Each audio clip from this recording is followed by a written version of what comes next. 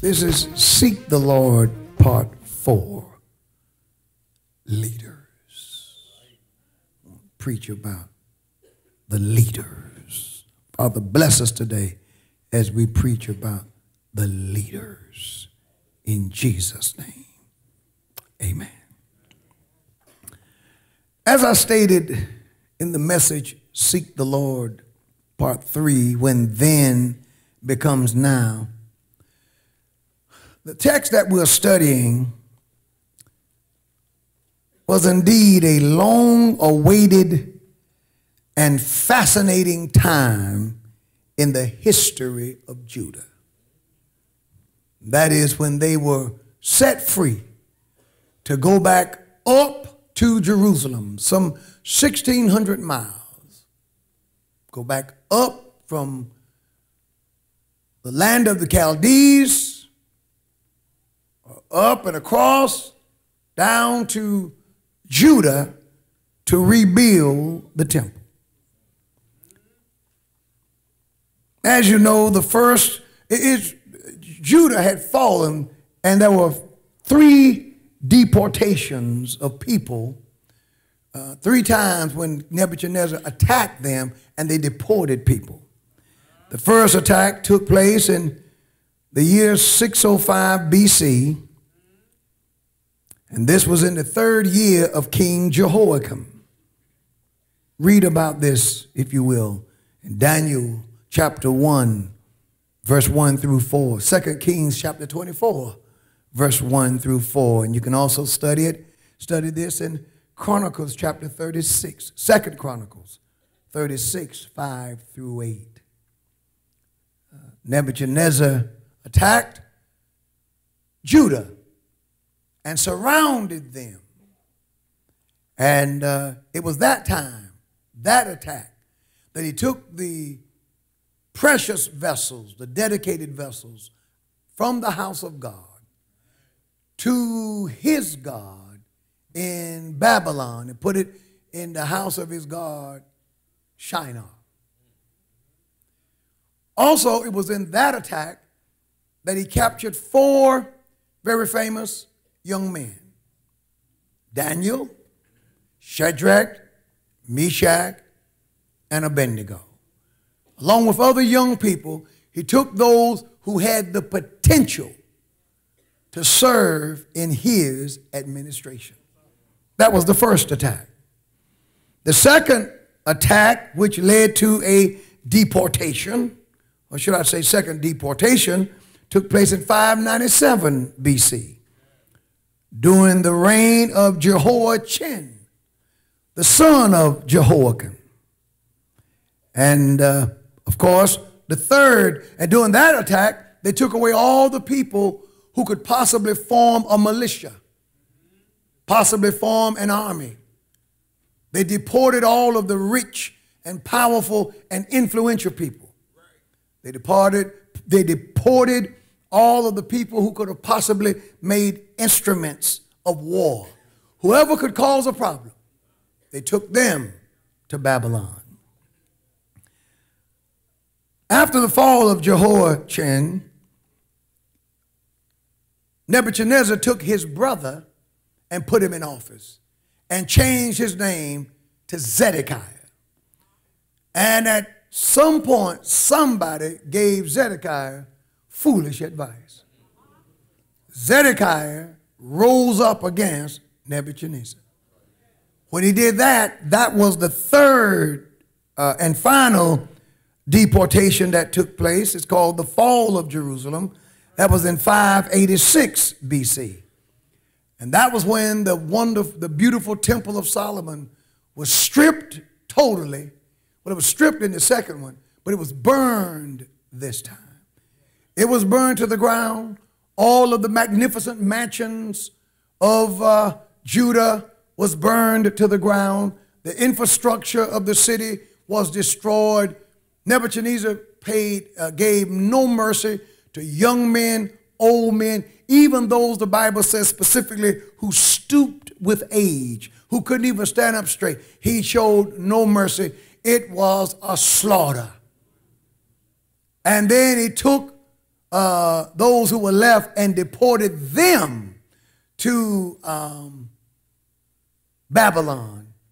And the only people he left there were those who were extremely poor that he saw no need for. But our text takes place in the year 536 BC, 70 years after the first deportation, which took place in 605. 70 years later, here we stand. Jeremiah 25 and 12, I want you to follow me on this, and we'll preach before it's over. Our text is God fulfilling his promise. Jeremiah 25 and 12 says, and it came to pass, and it shall come to pass when 70 years are accomplished, that I will punish the king of Babylon and that nation, saith the Lord, for their iniquity, and the land of the Chaldeans will I make a perpetual desolation. Now, if you study sometimes the writings of the prophet Jeremiah, and you will see that before the time came for God to bring the Chaldeans down, if you study chapter 25 of the book of Jeremiah, you will see what Jeremiah warns. There's no point in trying to fight Nebuchadnezzar. There's no point in going up against the Chaldeans, because God has anointed them for this purpose. No nation will be able to stop them. It's the same thing that he said in Habakkuk. And Habakkuk argued with God and said, I know you're not going to punish the righteous with a man more wicked than he. And God agrees with Habakkuk and says, yes, you're right. The spirit in him is not upright in him. I'll admit that the spirit of Nebuchadnezzar is not upright. He's a wicked man. He says, but I'm going to still use him, but the just shall live by faith. So the things that I have told you that I'm going to do through this enemy nation, you may as well write the vision and make it plain, that he that readeth may run, because it's going to happen. It's going to happen. And it did happen. And it lasted for 70 years, as God said. Jeremiah 29 and 10 says, for thus saith the Lord, that after 70 years be accomplished at Babylon, I will visit you and perform my good toward you in causing you to return to this place. 70 years, saints, represents a lifetime. Psalms 90 and verse 10 says, the days of our years are 80 years and 10, that is 70.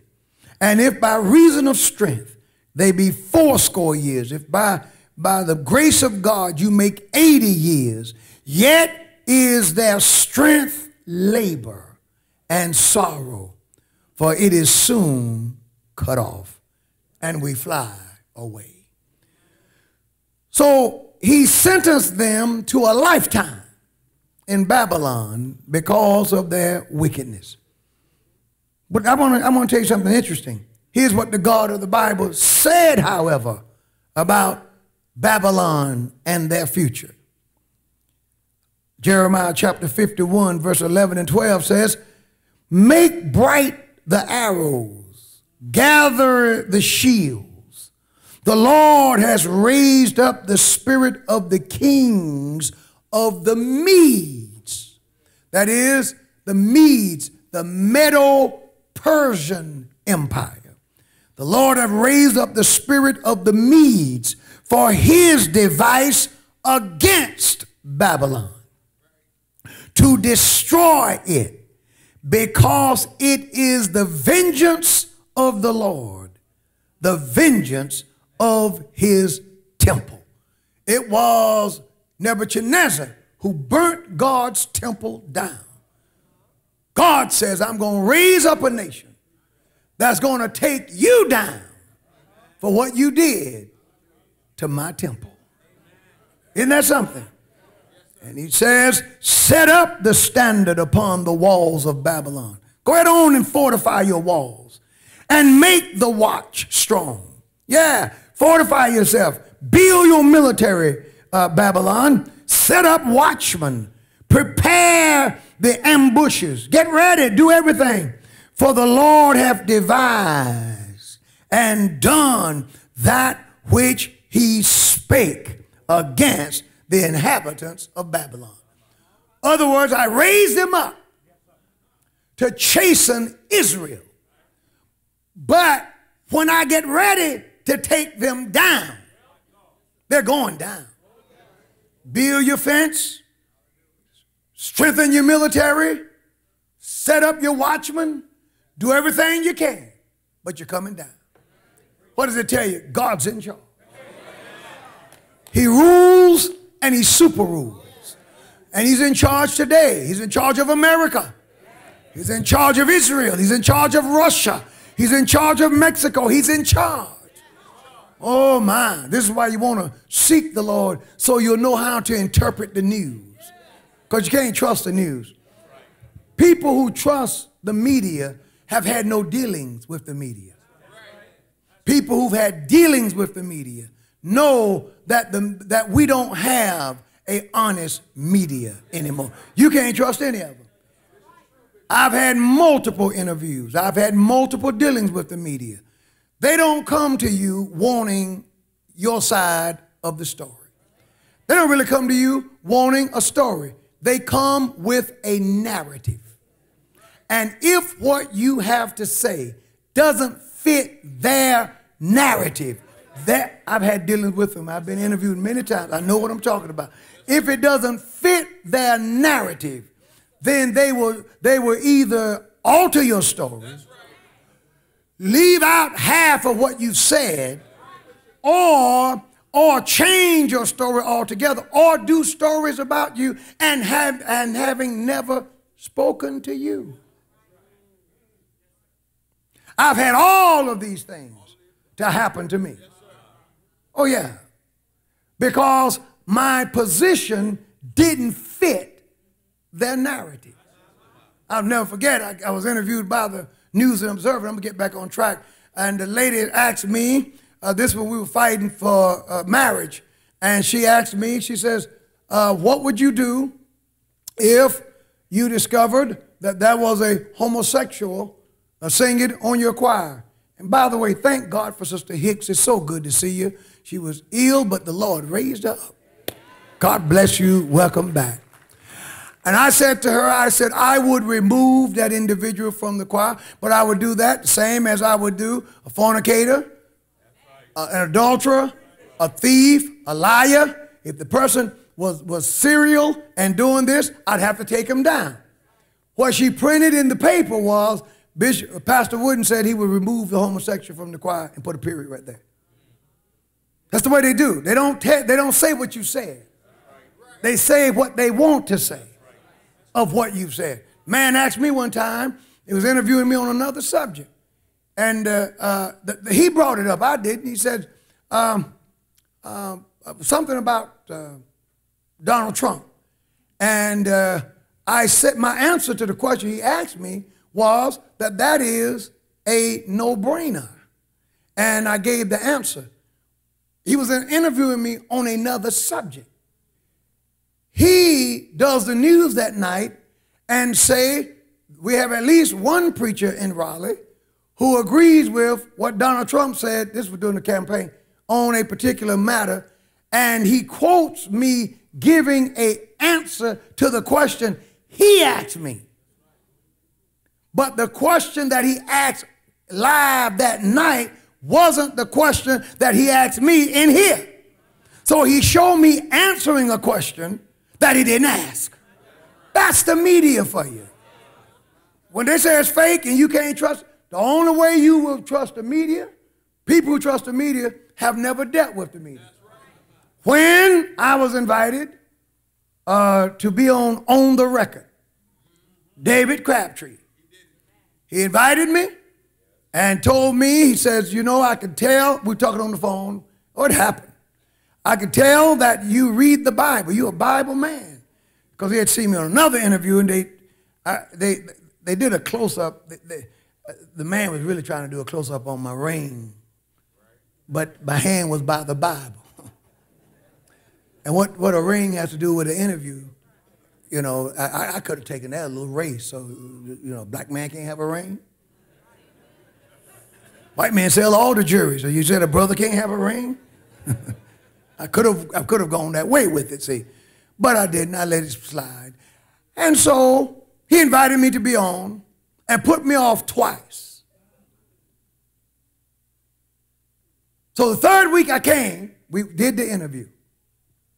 I'm in the lobby, and I learned for the first time that he had reached out and got a Methodist professor, a white lady, and to debate me, and told her 2 weeks ago that she would be debating me. I didn't learn that she was going to even be a part of it until I got there that day. I said, okay, I'll tell you how they work. So we came into the studio.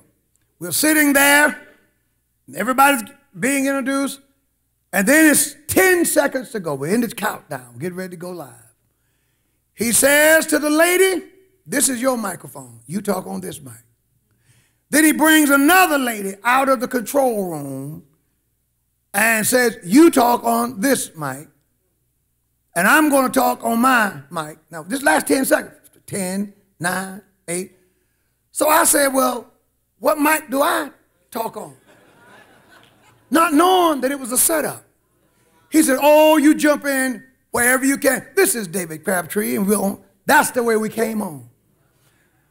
When it was over, the complaint of the people was, why did you give Wooden such softball questions? Why did y'all let him beat you like that? It wasn't that they let me. They set me up to knock this big mouth black juggernaut off of his pedestal. But they didn't account for the baptism of the Holy Ghost. Because when you have the Holy Ghost will tell you what to say. See, that's what they didn't, and if you go and you look it up, all this stuff, you can read it, look it up, it's out there now. You can see the interview. That's the way we went in. And it wasn't race, it was a narrative. It was a narrative. We don't want what they're promoting, so let's try to make them look bad. Oh, you don't hear me today. You can't trust the media, but you can trust God. So this is why you got to know that the God of the Bible is the one. See, promotion comes from the Lord.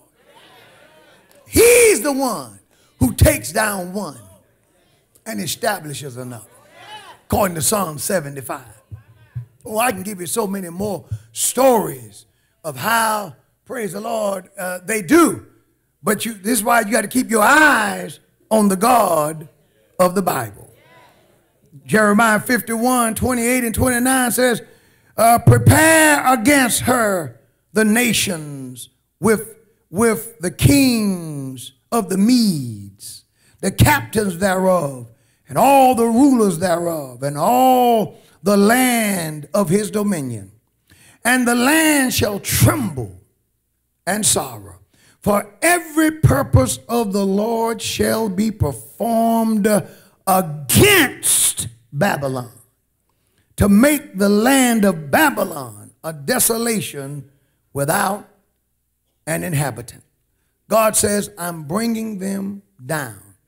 And in Jeremiah chapter 51, verse 30, the last clause, God said this through the prophet Jeremiah, prophetically about the men of Babylon. It says, they, the men of Babylon, became as women. That is, they will be demoralized where they can't even fight.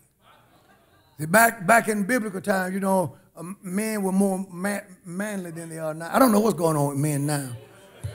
I don't get it. I don't get it. I don't understand.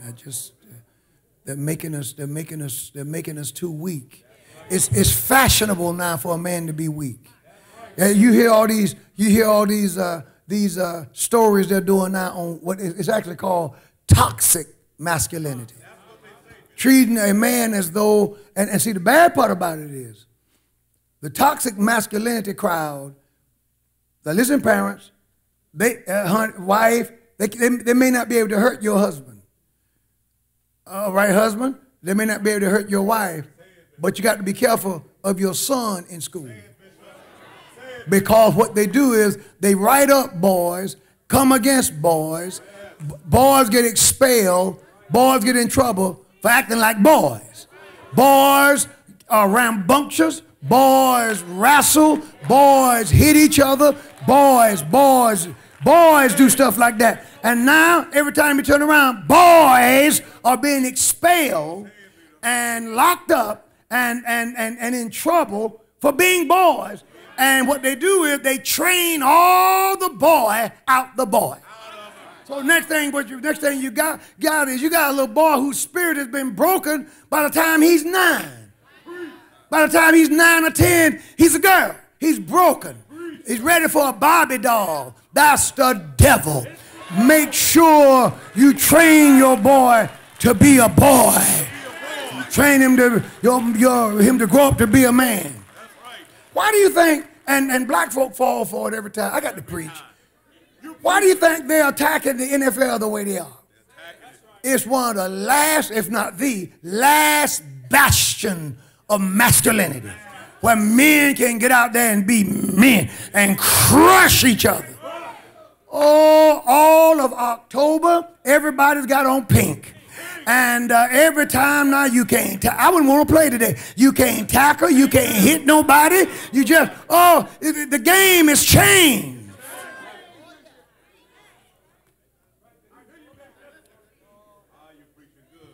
Oh, I'm telling you the truth.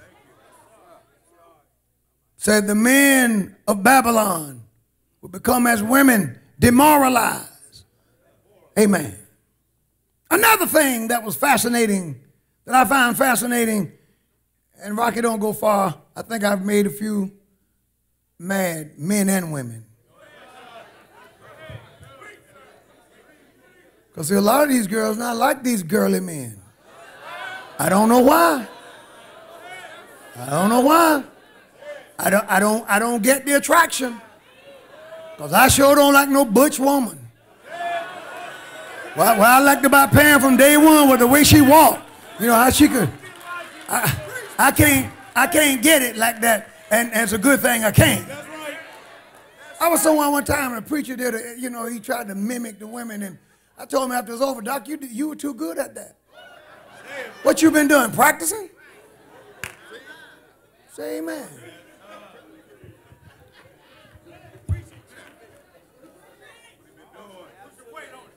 I'm a holiness preacher.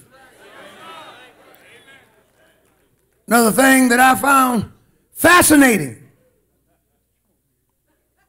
is the number of exiles. I want you to hear me now. Who had not lost their desire for Zion. I'm going to preach in just a few minutes. They were there 70 years. There's an old adage that says absence make the heart grow fonder. But if you go a little further, it says too much absence makes the heart forget. 70 years they had been there.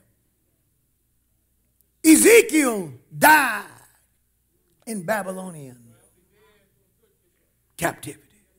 Jeremiah died in captivity. Many of the prophets never lived to see the day. Listen to me, people. All of the adults, the aged and the wise adults who were carried into captivity, died in captivity.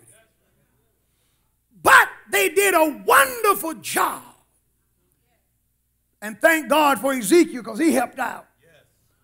They did a wonderful job telling the story of what God had promised and passing it from one generation to the next. That's one of the things that hurts us as a people. We have no identity. That's why it's so easy for hip hop, anything crazy to come out, we gravitate to it. Any crazy hairdo, we gravitate to it. Any crazy trend, we gravitate to it. We gravitate to it, for we have no knowledge of who we are. Yeah, I blame us, I blame the government. They came in the 60s with their, they say they meant well. I don't know if they meant well or not.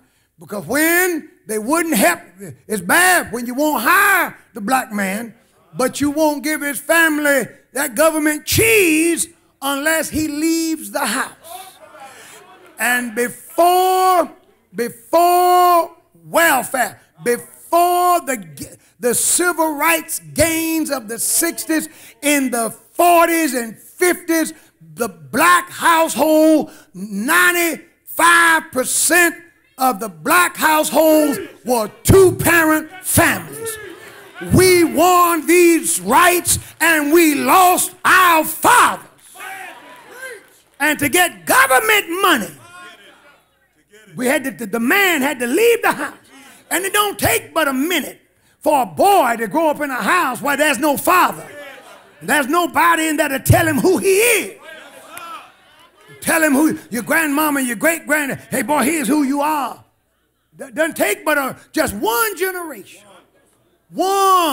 Just one. Now he's the product of that, and that's all he knows. And he don't know how to be a daddy. He don't know how to treat a wife. He don't know how to treat his sister. Don't know how to interact with other men. Don't know because he learned from the streets, because dad was taken out of the house.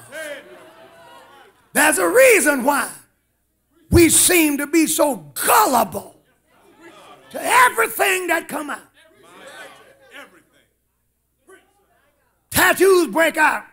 We got to have it everywhere. Earrings in men's ears. Here we go again. Dreadlocks, a Rastafarian, all these looks. There we go again. Don't even pull your pants up. We're down with that too. And the thing that gets me, 8 years, black folk loved Obama, right? Loved him, Obama. Matter of fact, they made a song about it. But it certainly didn't seem to affect our fashion. Why didn't you imitate him and dress up? Because God knows the man could dress. Why didn't you imitate him and look like somebody? Because he certainly did. You're right. You never saw him in hip-hop clothing. You know what? I think that my preaching is too honest for many.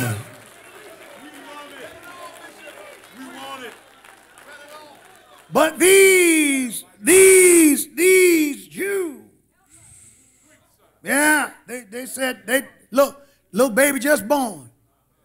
Soon as he could learn goo-goo and gaga, you know what they said to him? They said, Zion. Zion. Zion. Jerusalem. You're a Jew.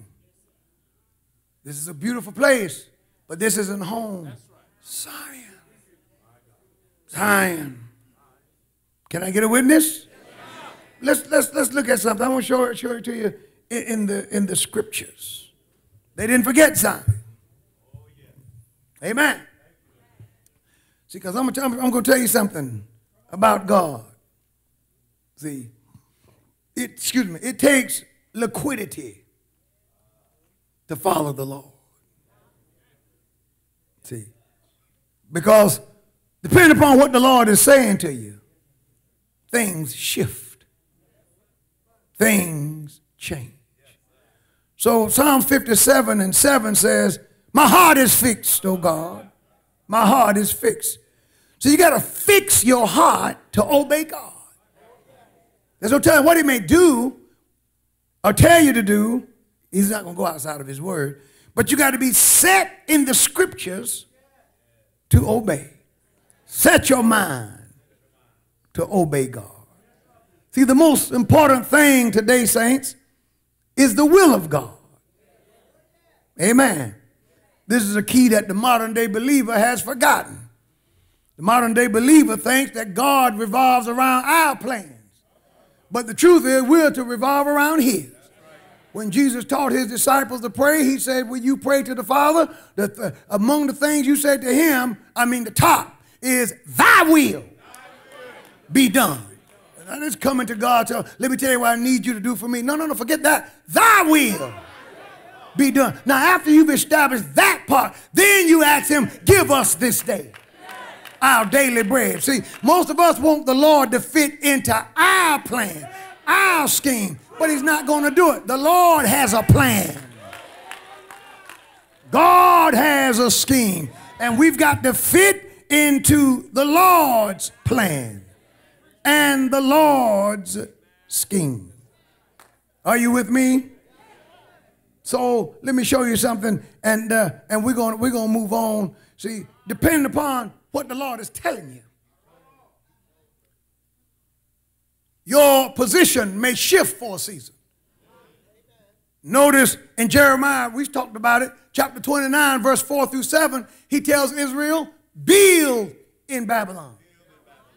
Get married in Babylon. Succeed in Babylon. Have children in Babylon. Raise your children in Babylon.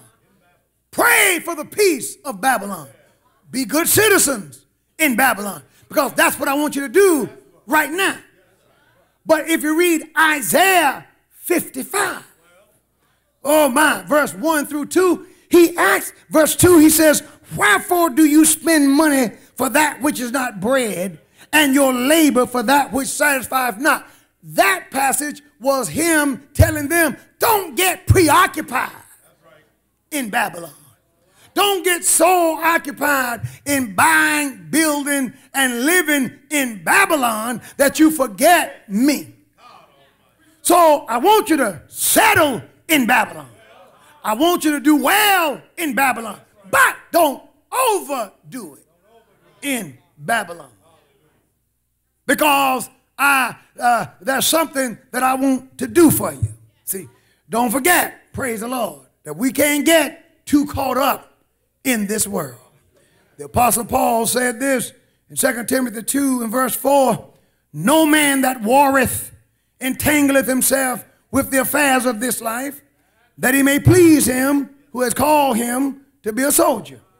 But that same Paul says in 1 Corinthians chapter 7, he says in verse 31, they that use this world as not abusing it, for the fashion of the world passeth away. And then in the 32nd and 33rd verse of 1 Corinthians chapter 7, he says, but I would have you without carefulness. He that is unmarried careth for the things that belong to the Lord, that he may please the Lord. But he that is married careth for the things of the world, that he may please his wife.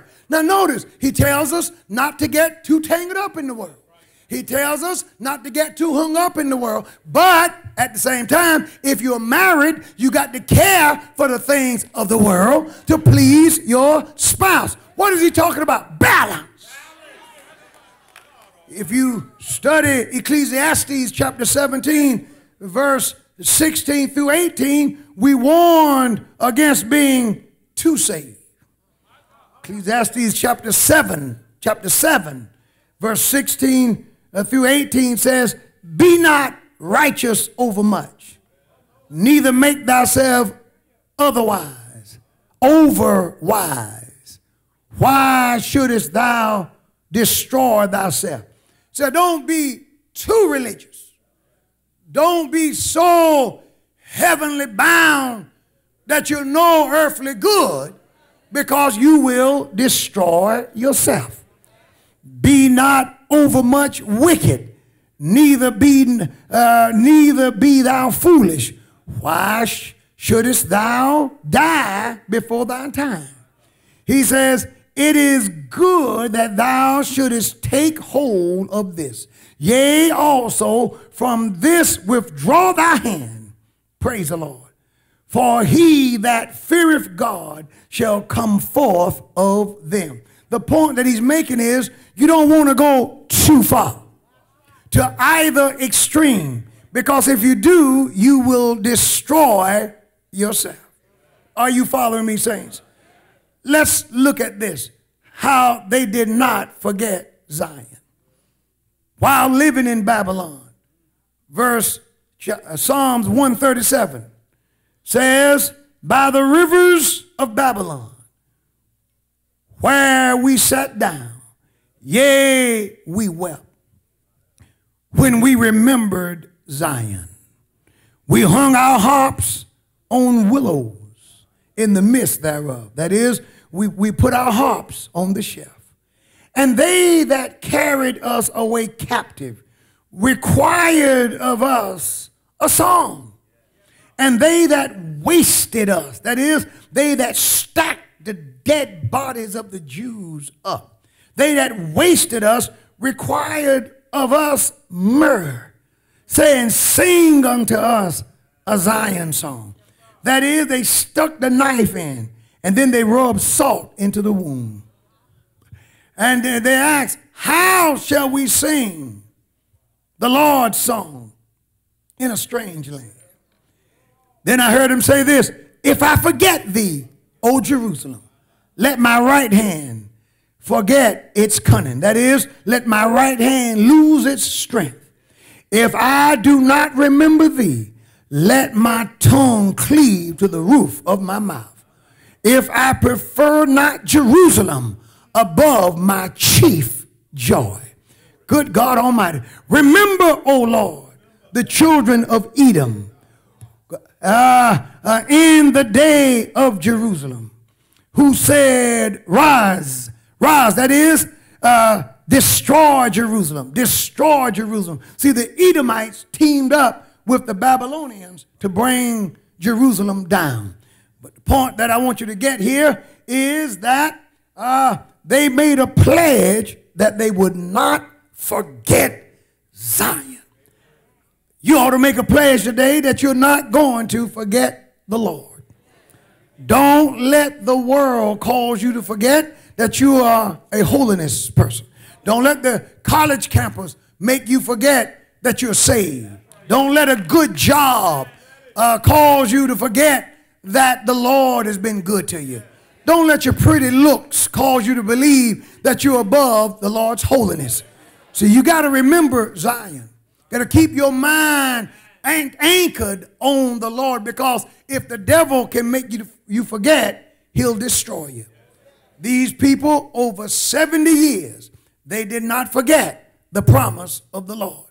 Then Psalms 126 tells us of the joy that they had when the Lord brought them out. It said in verse 1, when the Lord turned again the captivity of Zion, we were like them that dream. When the Lord delivered us, it was like a dream, he says. And then was our mouth filled with laughter, and our tongue with singing. Look at this thing. Then said they among the heathens, the Lord hath done great things for them. The Lord hath done great things for us, wherefore we are glad. Turn again our captivity, O Lord. Look at this. He said, when God delivered us, we got glad. It was like a dream. That is, it was like a dream that came true. I'm here to tell you, saints, that if you don't forget what God has promised you, he won't forget it either. And you have so much to look forward to when you're thinking about all of the promises of the Lord. Don't let the devil cause you to think that God has put you on the shelf and that the Lord will not use you anymore, because God has work for us all. Job, on his lowest day, almost gave up. But then he remembered something. Job 14:13, Job said to the Lord while going through his worst trial, Job said to God, "Oh, that thou wouldest hide me in the grave." He was going through and life was so hard. He said, "God, I want to die. Put me in the grave and cover me up." He says, bury me, that thou wouldest keep me in secret until thy wrath be past. Lord, if you could just kill me and leave me dead until this painful episode in my life is over, I'll be satisfied. Oh, that I didn't have to live through this. If I could just die right now, I would be satisfied. If you would allow this to happen. And he says, until your wrath be past, that thou wouldest appoint me a set time. That is, after it's over, if you would appoint a set time to raise me up. And then he says, and then remember me. But then Job came to his senses. He said, if a man die, shall he live again? The answer is no. If he kills me, I can't come back. If he puts me in the grave, even when the time passed, I can't come back because I'm dead and I'm gone. So instead of being suicidal, instead of wanting to die, he said, all of the days of my appointed time shall I wait. I will wait until my change come. Then he said this, thou shalt call, and I will answer thee. Thou wilt have a desire, oh my, to the work of thine hands. Verse 15 is what I want you to see. Job said, no, I'm going to wait on you. I'm going to wait because sooner or later you're going to call me. Because see, Job recognized that he was the work of God's hand. And that sooner or later, God is going to want to use me. See, you may not be used of the Lord right now. Right now, you may feel like the Lord has you on the shelf. But what you do in the meantime is you stay saved. You serve where you are planted. You do what the Lord tells you to do. For when the time is right, God is going to reach for the work of his hand. And then he's going to get you off of his proverbial shelf and then begin to use you. I'm here to tell somebody, you may feel overlooked. You may feel forgotten and passed over. And perhaps you may have been forgotten and passed over. But you hadn't been forgotten by the Lord. You hadn't been passed over by the Lord. Your time just hadn't come yet. So he's going to hold you where you are and keep you where you are until he's ready to do what he wants. Just make sure when he calls you, you're ready, praise the Lord, to step up. I want to be anointed when he calls me. I want to be strong, bring me up, brother preacher, when he calls me. I want to have my house in order when he calls. See, the worst thing is for a promotion to come and you can't take it. For the blessing to come and you're not in a position where you can walk in it because you didn't stay consecrated. The worst thing in the world is to be out of place when God reaches for you. No, Job said, I'm just going to wait on him because sooner or later he's going to use me. Even though I may not be used right now, my day is coming. And when he opens the door and when he gives me the nod, I'm going to step up and step in. I'll never forget a little short story that I'm almost through preaching. When I was in college and I wasn't starting on the football team, the man who was ahead of me messed up. And when he messed up, the coach finally called my name and said, Wooden, come in. I'm going to give you a try. I was running out on the field and a young man from Florida who was on our team called me and said, preach. And I stopped and looked back and they called me preach. And I said, yes, sir. He said, this is your chance. Don't blow it. And when I got my chance to start, I never gave that position up again. I want you to know while they had me on the shelf, I was lifting weights, eating my food, going to practice, training myself, saying to myself, one day my chance will come. And when my opportunity comes, I want to be ready for it. Well, Israel was in Babylon for 70 years. They bought houses there. They had property there. They prospered there. They did good there. Oh, yes, they did. But they kept in their heart that the day is going to come when I got to leave here. They didn't get too attached to that place because they knew that the time would come that they're going to have to leave. I want to tell somebody, don't get too attached because the day is coming when the Lord's going to come get us and take us home. Don't you get too attached to the position that you hold because it may be on loan to you. God may want to take you higher. What you want to do is to have a good balance and just tell the God of the Bible, where you lead, I will follow. And I'll go through for as long as you want me to. As I've been saying all this year, for some people, 2018 was your 70 years. It was a year of struggle. It was a year that you went through. It was a year that you had a hard time. It was a year of transition. But you kept in your mind, God made me some promises. You didn't let the devil cause you to forget what the Lord said to you.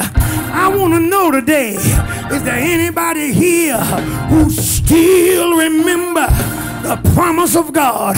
Is there anybody here who are still shouting on what he said he would do?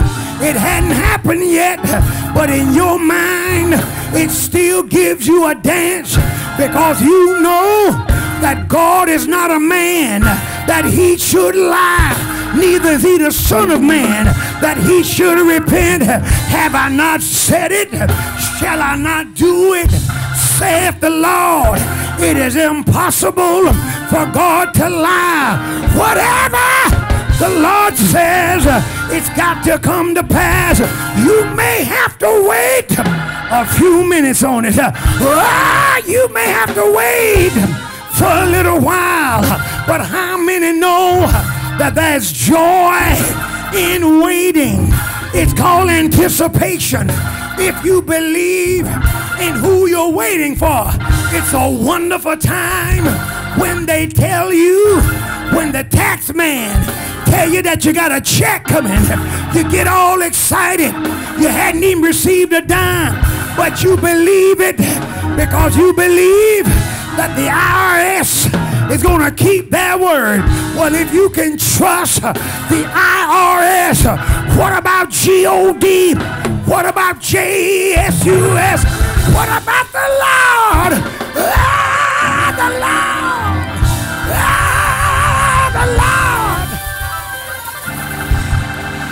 Shake somebody's hand and say, he made me a promise and I'm holding him to it. So much so that I want to praise him right now. Yeah! Yeah, Lord!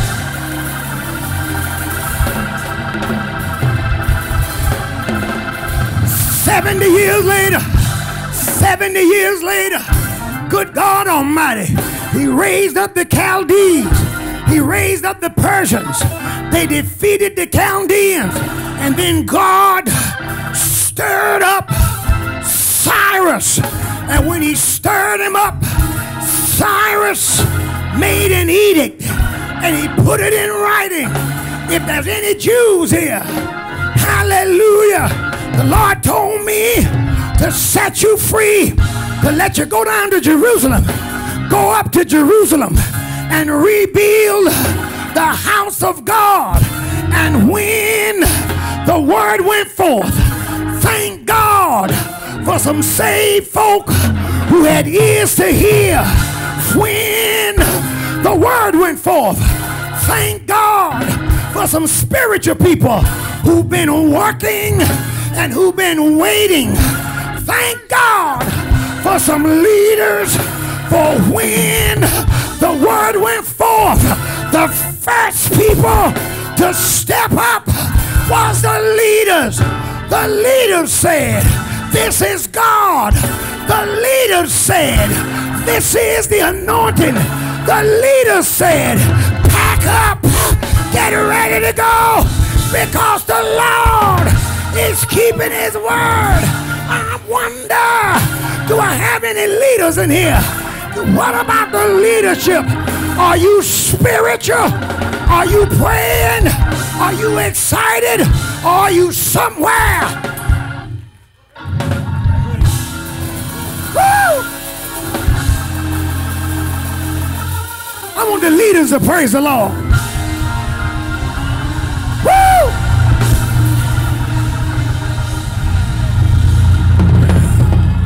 Somebody shout, I'm a leader. I'm a leader. And this is God.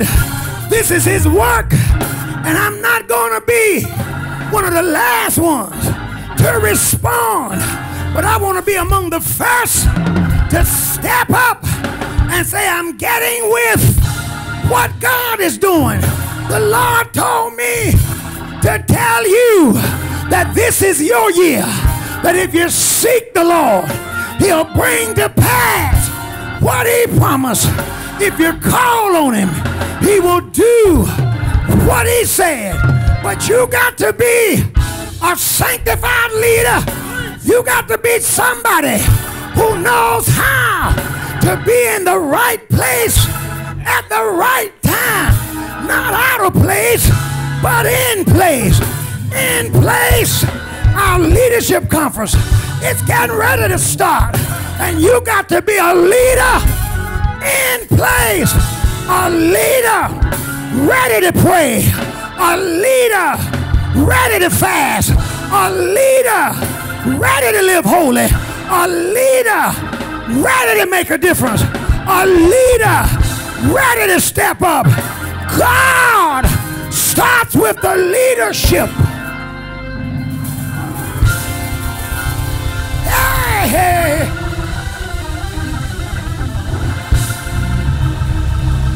Woo! As soon as the announcement came, those who were spiritually in tune said, that's God. Start packing. Some others were talking about it. Well, what do you think about what Cyrus said? I mean, man, I got a house. It's too warm. I got a house. I have a business in Babylon. I'm in the midst of this and that. I don't know about this leaving stuff. I mean, I've never been to Judah. I was born in Babylon. I never been down there. I don't know anything about that. But those spiritual leaders wasn't even talking.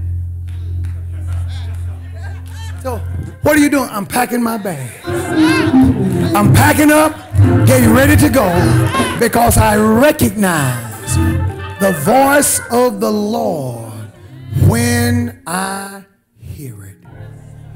And the leaders moved first.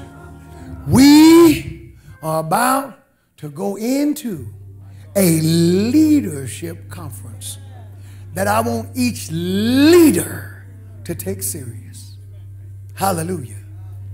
Each leader has got to be in place. The rest of the saints too. But, and so, when I say leader, I'm not just talking about a position holder, because a lot of people have titles, but they're not leaders.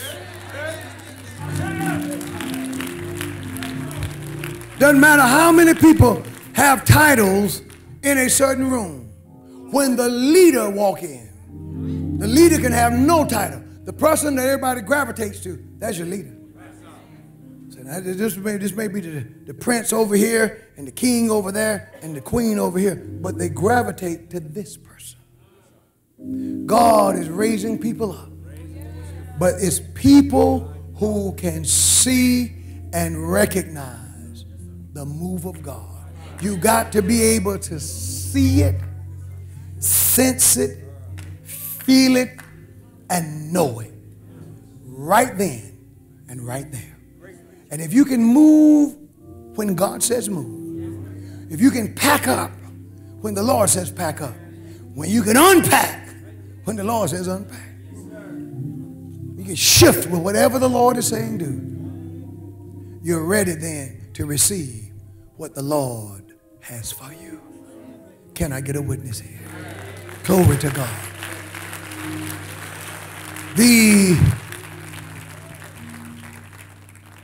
scripture says, my heart is fixed. Oh Lord, my heart is fixed. We're in this world, upper room. Listen, we're in this world. But we got to make sure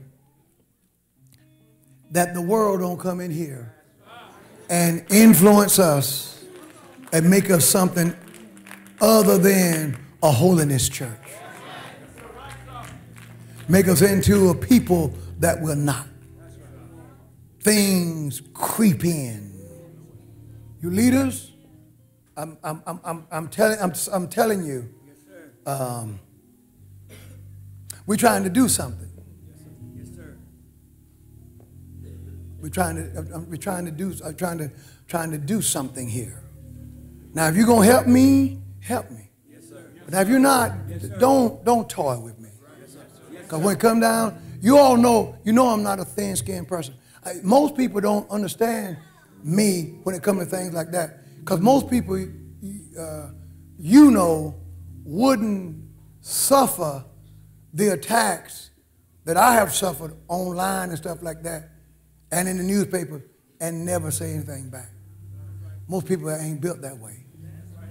Most people don't have that kind of, it takes strength. It don't take weakness, it takes strength to not get into a back and forth and all that. And I'm talking heinous stuff. You all pay more attention to it now. Somebody have to tell me what's said, because I just don't feel like I have enough days left on my life. And I think I'm gonna live a long time, but I don't have enough days left to spend time and stuff like that. Life is too short. And to be honest with you, it doesn't interest me as much as the thing that I do spend my time in. But most people aren't strong enough to not respond to stuff. But now I'll tell you when I do respond, when you hurt the church. The church. See, the work of the Lord matters to me more than anything else. You got it's the work. It's the work of the Lord. Who God brought Israel as a whole out of Babylon. Wasn't nobody special in particular, as a whole. It's the work as a whole. And when God calls you, your appointment papers tell you where you charge to serve. Go back home and read it as you'll feel until the same person elevates you and show you, you go to the next level, because God's taking people. But you want to be the kind of leader that until and unless, because number one, none of us know when Jesus is coming back. Number two, none of us know how long we're going to live. So we take a whole lot of things for granted. Well, I know what the Lord told me for the next 6 years. We'll see. You may not be in the next 6 years. That may not be here in the next 6 years. You have no way of knowing. But what you want to do is you want to be spiritual enough to see God's hand when the Lord make a shift. And you want to live, leaders, preachers, in a manner where everything about you builds up the church. I got a call from a friend of mine, a grown man, 60 in his late 60s, weeping on the phone. He watches us online, and he gave such a compliment. He says, everybody there that I've seen that you featured preach like you. And they preach the same, similar word, different text and all that, but they see the consistency. And I said, thank God. That means they see. The person who's disconnected is one you put up who come in totally in left field. I know what the pastor said, no, but God has given me something else. The Lord have told me that we'll seek him later. See, something just the opposite of what the Lord have said. You follow me?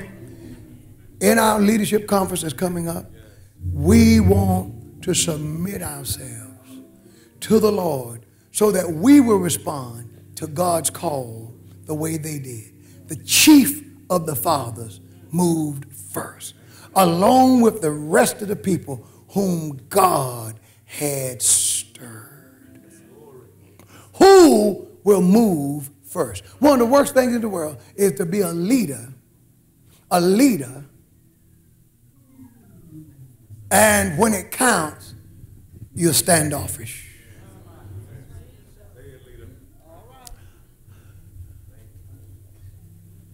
Bishop Woolard will never be able to say, when I served with him, that any time he stood and had to take a position on anything, that he stood by himself. For if nobody else stood with him, I did. So much so that I got a call from the national church because they accused me of being the one who put him up to do it. And I said, you apparently don't know Bishop Leroy Jackson Woolard. Because if you know him, you know that no one puts him up to do anything. He follows God. But when he stood, I stood with him. And the thing that I didn't get at the time, I was looking around at some of the others that should have known to stand. I would have got up just for, They didn't. As the Lord shift our church and make us ready for 2019 and begin to do these things, you want to be a leader in place, an alert leader. Not a leader who last one to get here. And let me tell you something. You lead all the time. You lead all the time. You lead when you're on. You lead when you're off. That's the thing about the serving the Lord. People, whether you know or not, you're always a Christian. Once you tell people you're a Christian, they always expect you to be one. I don't care if you got in a wreck, somebody ran to the back of your car, the front of your car, and the side of your car. They still want to see. I want to see if they're going to be saved now.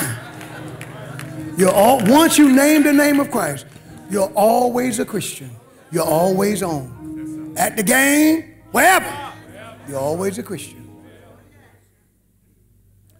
So the Lord is calling for the leadership to step up.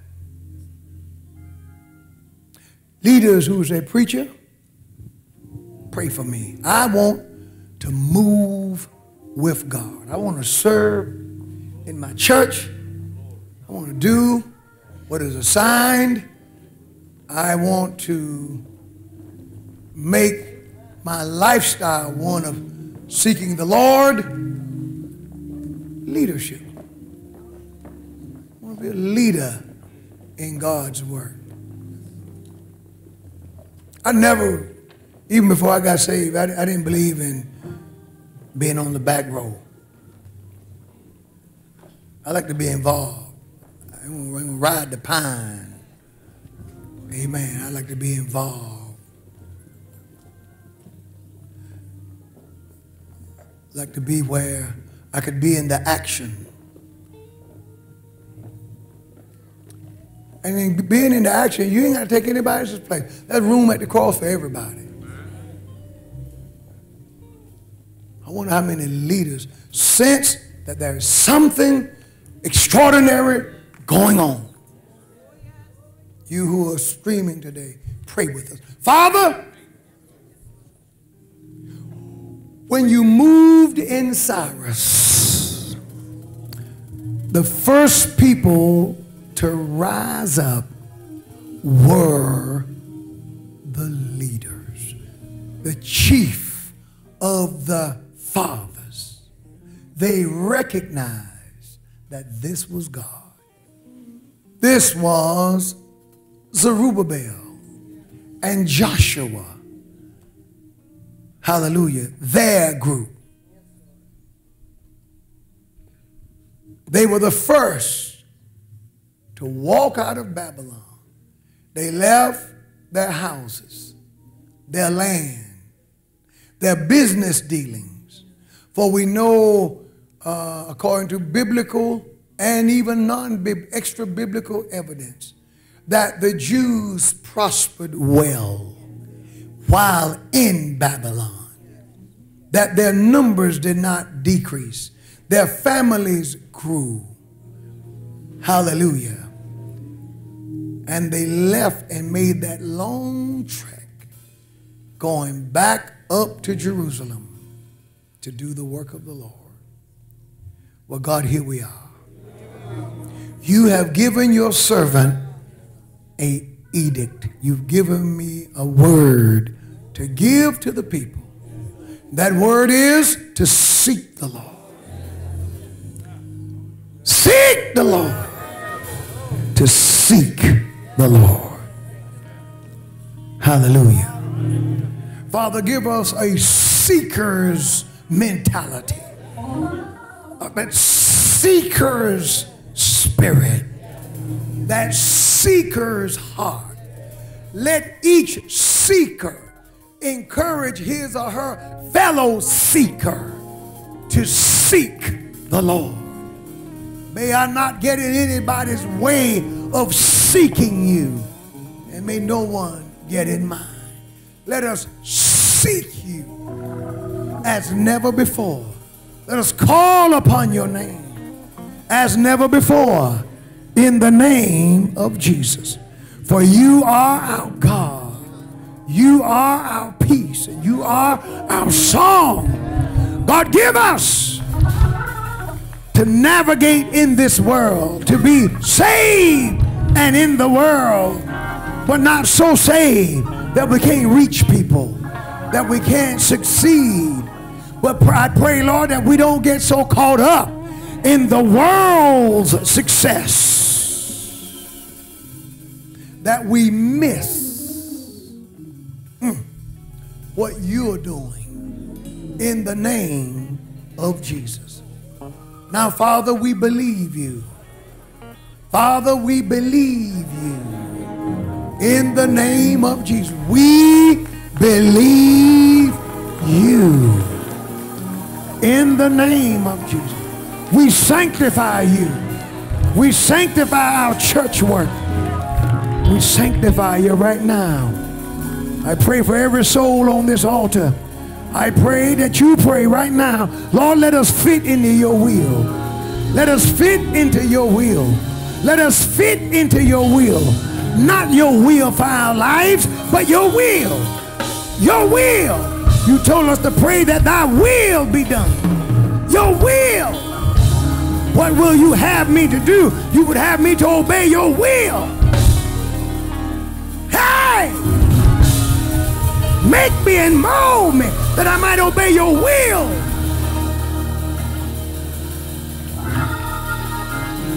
Yes, Lord. Yes, Lord. Yes, Lord. Yes, Lord.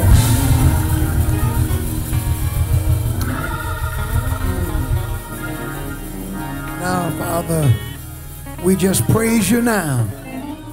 And we give you glory now for all that you've done and for all that you do. In the name of Jesus, we praise you and we respond to you. We respond to you. Even on next week, when the conference is on, we want to be in place. We want to be in place. We want to be in place to do the will of God. The will of God. In Jesus' name, amen. Lift your hands to him and worship him right now.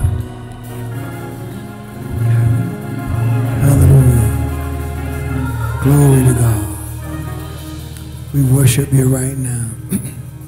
We give you all the glory. We give you all of the praise. We give it all to you, Lord. We give it all to you. And we respond as leaders. Woo! Hallelujah. Hallelujah. Glorify him in Jesus' name. The Lord told me to tell the leaders, leaders, lead. Lead in righteousness. Lead in true holiness. None of us are perfect, but when we fall, we get up and we go forward, and we don't fall in the same thing over and over. Our pattern must be a pattern of success, a pattern of obeying God. See, break that pattern, saith the Lord, of hidden miss, of up and down. Nobody's life trajectory is just like that. Because everybody have setbacks. All lives have peaks and valleys. But your life ought not to be like this. That means you're not in touch with the Lord. It means, like we studied in class today, in our 8 o'clock class, we studied going into the counsel of God and standing in deliberation with God. And you stand in deliberation and you deliberate with God until you learn what God is doing and you get God's heart and the Lord's mind on a thing. As in Jeremiah chapter 23, and they stood in the Lord's counsel. And Jeremiah said the problem with the false prophets was they never took time to stand before God. Said they developed their own sermons from their own heart and from their own dreams. So they started preaching stuff that they dreamed versus what the Bible said. And we're not called to preach dreams. We're called to preach God's word. Bible says if you dream a dream, you tell it as a dream. You don't let nobody control you by their dreams. I told them in the 8 o'clock class today, if somebody come up to me and tell me, Pastor, I had a dream about you, and I dreamed that you died. I told them, I said, well, give me 24 hours. When I see you again, I'm going to tell you I had a dream about you. And I dreamed that you died. And we're going to see whose dream is real. Amen. Because the truth is, both of us going to die sooner or later. But you can't all of a sudden call the mortician and get your black suit ready and stop living because somebody had to tell you they had a dream. But now they can show you something in the scripture. It's a different game. But thus saith the Lord. God's calling us to a higher place in him. In Jesus' name. God bless you. Give God praises today. Give the Lord praises today.